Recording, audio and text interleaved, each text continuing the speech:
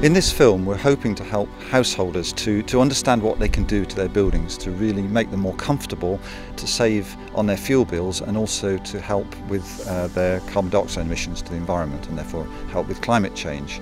The key in the Colne Valley is that we have a tremendous number of buildings that are hard to treat, and those are hard to improve. We are specialists in very low energy building. And our particular specialism is in passive house standard building. Now, passive house is a building methodology that's spreading throughout the world. It originated in Germany, and it really gives people the best opportunity to build low energy buildings that really work well. And we built one of the first in the UK, so we really do know what we're doing. You can apply the passive house methodology even if you don't achieve the standard to refurbishment of buildings, and that's really what we've done. We've looked at some of the hard to treat buildings in the Colne Valley, and we've used the passive house methodology to assess what we can do to those buildings and to assess the energy use when we've done it. The key principle in improving the energy efficiency of our buildings is to think about the fabric first. Now, the fabric of the building means the walls and the roof and the floors. So we need to ensure that we've improved those as much as possible. And once we've improved those, the building will carry on working efficiently for the rest of its life. So we insulate the walls, we deal with the air tightness, we deal with the thermal bridging, and then we've got a robust solution to energy efficiency. We can then think about possibly adding on some renewables as well. But if we do it the other way around, we've got a leaky coal building that we're putting this advanced technology onto, and really it's not the right way around. We need to think about the fabric first. It's a key principle. I bought this property specially 2.5 years ago because as I'm getting older, I wanted to live somewhere that was going to be very energy efficient, so that I wouldn't have to pay massive bills as I become a pensioner. So I've downsized. I used to have a bigger house, and I've bought this very small terraced house with a view to insulating it fully, so that it will become a really lovely, warm, cosy and hopefully cheap house to run. To make a building energy efficient, there are 4 key principles really, and everybody's aware that we need insulation. It kind of feels obvious, but insulation won't work unless we adhere to all of the principles. So, as well as insulation, it's also important that we make the building very airtight, because air movement through insulation and through the building means it reduces the effectiveness of the insulation. We need to ensure that the insulation is continuous, that there aren't gaps in the insulation due to the building structure. For instance, things going through the walls that go through the insulation, or where one part of the building meets another, where a wall meets a floor, for instance. So that's very important. And finally, when we've done all of that, we need to think about the ventilation, because normally our leaky cold houses do have good ventilation. They've got the wind is blowing through the building. Once we start sealing them up, we have to think about a ventilation strategy, so we still have good air quality and we clear the humidity out of the building. If we don't consider all 4 together, then we're likely to have unintended consequences.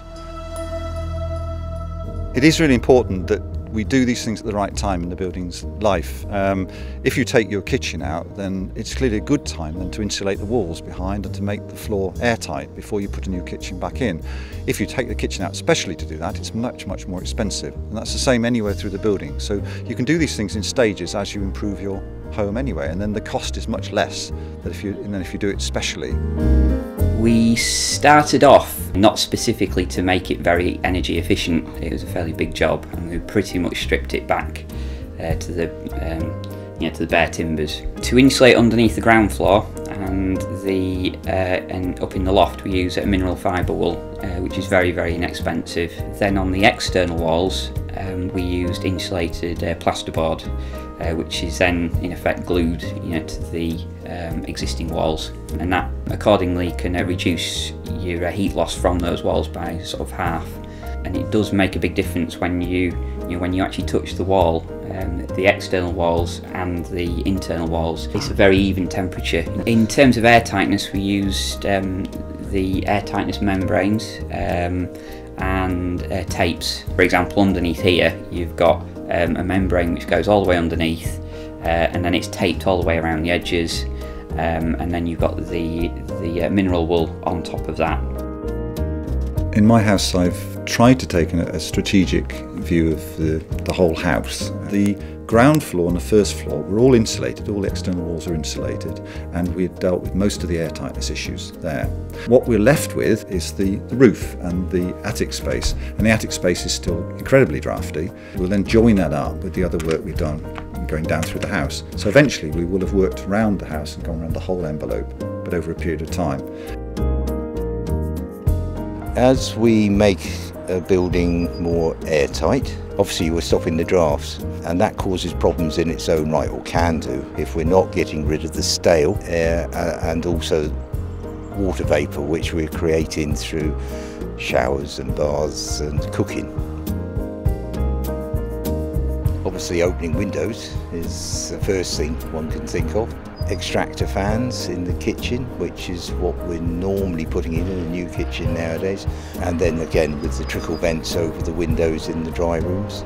The next level of ventilation strategy is MEV, mechanical extract ventilation, where you have a central fan which then has ducting to your wet rooms, kitchen, bathroom, utility room, and that can actually work at a very low level. We call it trickle vent. Then of course we've got what's called MVHR, mechanical vent heat recovery. That is the ultimate, if you like. We have to have very airtight buildings to make this economic, but it's a very controlled strategy where you have exactly the right fresh air in every part of your building, and the outwardly extract air is taken through a heat exchanger.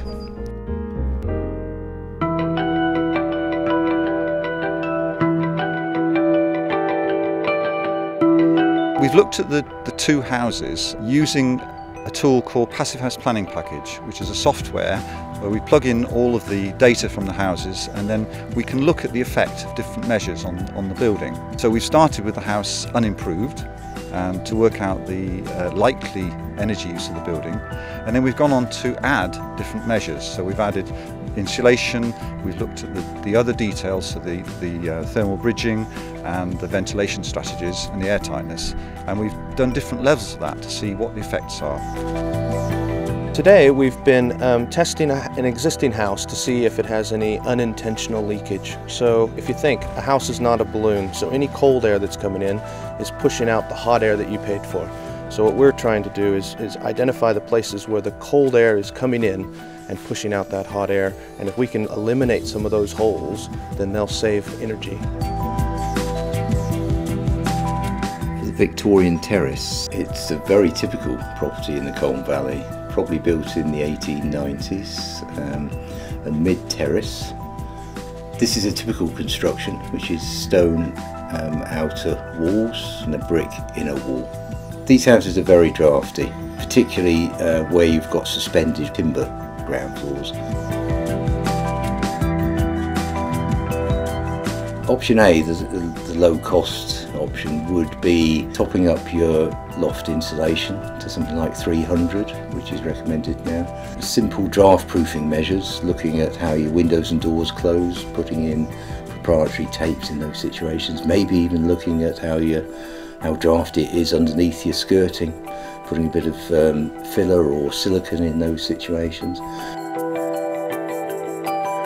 For option B, which is good practice, we're looking at cladding the inside of the external walls with a wall boarding, polyurethane in this case. We're looking at bringing that polyurethane into the window reveals. We're looking at taking some floorboards back at the edge of the external walls and rendering the bare brickwork there just to cut down on the drafts, and taking our insulation down in that area. We have to have a ventilation strategy because we've improved the air tightness. Now, whether that's simply good extract fans from the bathroom and the kitchen and trickle vents over windows, or whether we need something a bit more complicated. Option C, the most efficient option. We're looking at the same strategies with insulation, replacing the windows and installing triple glaze. In getting the air tightness right down, we're going to be using tapes and membranes around floor joists, tapes around windows into the wall. And in doing that, we're able to use the MVHR system, mechanical vent heat recovery.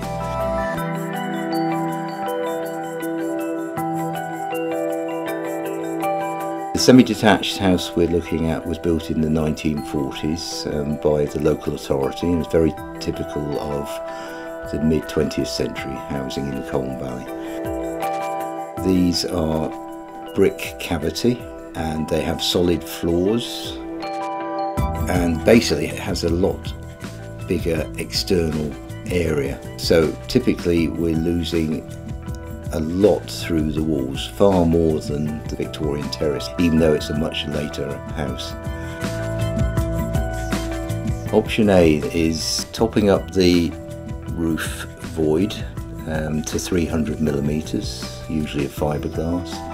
We've got to pay particular attention to the loft hatch, which is usually very drafty. We've got to think about the walls, and in this case with cavity wall insulation, we've got opportunities of improving the performance dramatically. And of course we'll look at the drafts around windows and doors, and if we can underneath skirtings and so forth on the first floor.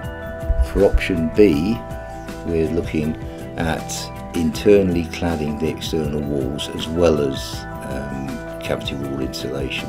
So this will be polyurethane back plasterboards taken into the reveals of the windows, making sure the junction between roof and wall is dealt with by putting an angled piece of insulation so that we get continuity of insulation from our wall into our loft space.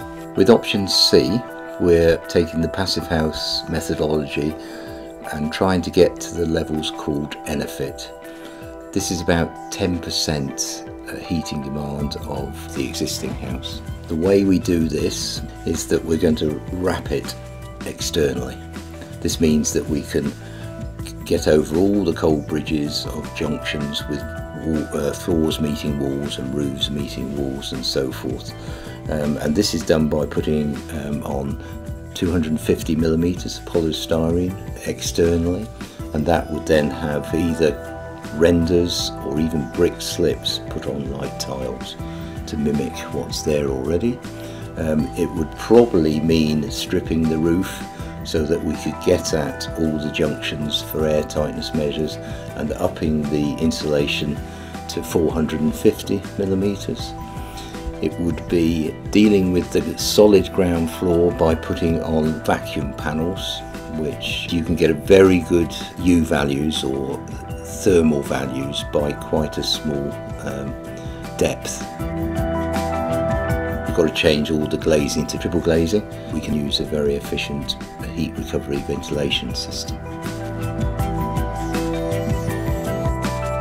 I lived in Dalton 13 years. I had centrally in gas fires in all rooms.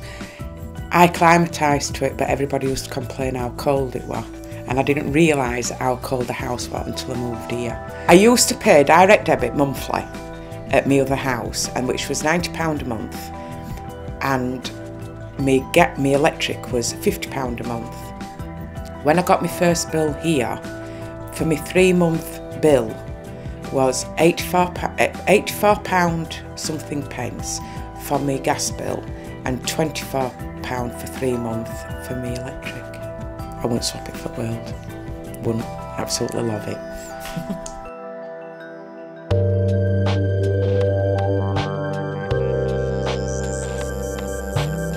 We can do quite a lot in terms of energy efficiency just by dealing with the heating system. We've got quite a high spec boiler, so we did choose to spend a little bit of extra money there. But the main thing is the weather compensator, which basically it senses the external temperature. If it's very, very cold outside, then it knows to tell the heating system to put more effort into heating the house up. So your radiators come on hotter, kind of hotter quicker. If it's quite warm outside, then it knows that it's not going to have to put in as much effort. In terms of the electricity side of things, we've got LED bulbs, so they're using between sort of 2.5 watts to 4 watts per bulb. So we've used those in all of the downlighters, and then we've got energy efficient bulbs elsewhere.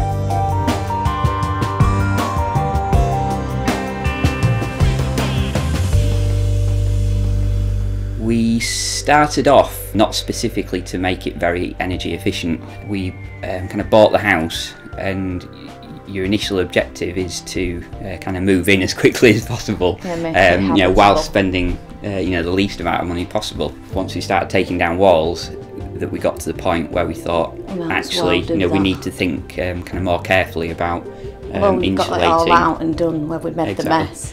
The energy efficient measures didn't actually cost that much money. It was the fear of the cost, I suppose, that would have prevented us doing it. Yeah, we got what was it all together for that wolf at loft? Not much.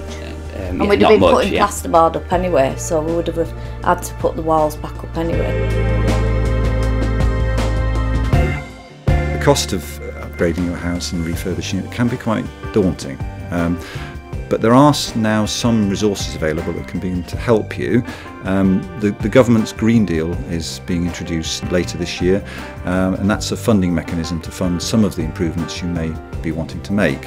Another resource is if you want to think about an extended mortgage, the Ecology Building Society is offering its Sea Change mortgage, and that's actually offering a reduced mortgage if you reach certain levels of energy efficiency, so certainly worth considering. There are lots of resources available. There are resources on the brochure that go with this film, and there are quite a lot of resources on our website as well at www.greenbuildingstore.co.uk. And if you want to know more, you can go to the Warmer Homes website, which is www.warmerhomes.org.uk.